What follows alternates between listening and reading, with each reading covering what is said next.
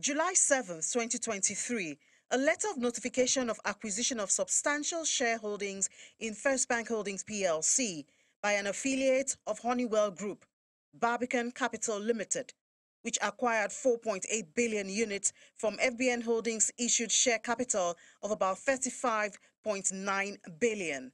The letter, signed by the acting company secretary of First Bank Holdings, Mr. Adewale Arogundade, shows that Barbican Capital Limited holds 13.3% of the holding shares, a majority individual holder. The letter has since been captured on the website of the Nigerian Exchange Group. This move seems to have drawn attention to, among other things, the alleged 5.5 billion naira debt recovery suit between the companies of Mr. Otudeko and EcoBank Nigeria Limited, which was a matter in court in 2018. The reason why it's controversial is because you remember that a few years ago, the immediate past embattled governor of the Central Bank of Nigeria had fired the board of First Bank of Nigeria PLC and First Bank Holding Company. Then the chairman of the board of the holding company and the bank was Otudeko and Ms. Ibukunashika over regulatory forbearance of about 750 billion.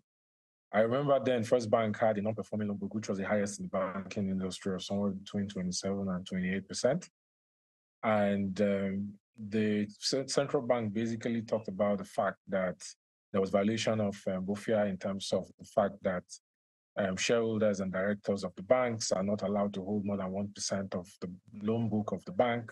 And that has been violated by the past chairman of First Bank Holding Company, Otudeko. So basically, he was removed as the chairman of the board.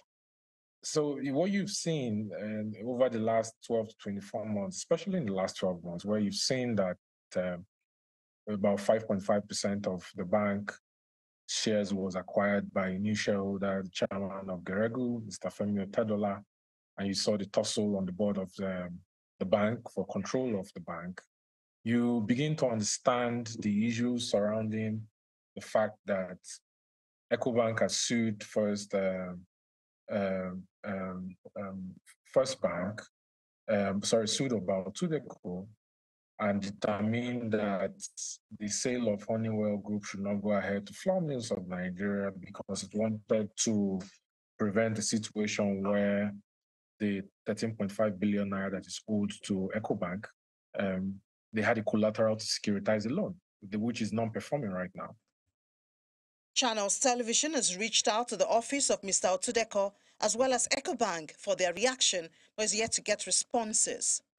Actions or inactions on this issue will certainly affect conversations on the need or not for an extraordinary general meeting of FBN Holdings. Ini John Mekwa, Channels Television News.